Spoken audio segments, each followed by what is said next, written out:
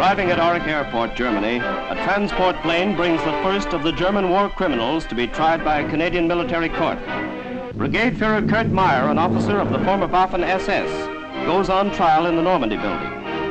Kept under close arrest, Meyer is allowed out of his cell only for brief periods of exercise. He is charged with ordering Canadian prisoners of war shot while in his custody.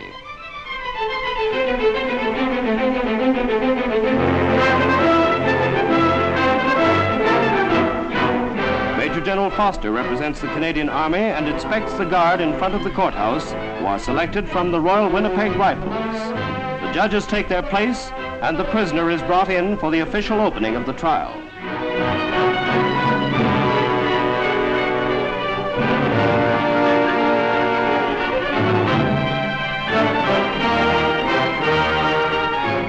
The court interpreter reads the charges against the prisoner at the bar, while the 6 judges wait to hear how he pleads.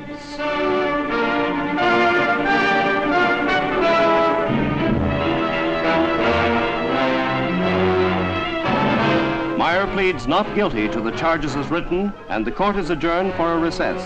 As the trial comes to a close, Kurt Meyer is found guilty and sentenced to death as the first war criminal convicted by a Canadian court.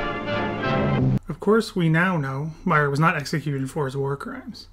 His sentence was commuted to life in prison by Canadian General Chris Vokes. He was transferred to Dorchester Prison in New Brunswick after the trial in Germany. Meyer was eventually transferred to a West German prison in 1951. After the West German and British governments pressured the Canadian government for its support for Meyer's release, he was freed in September 1954. After his release, Meyer worked as a beer salesman and sold beer to Canadian soldiers stationed in West Germany. Meyer was unapologetic about his wartime actions and became an apologist for the SS and its conduct during the Second World War.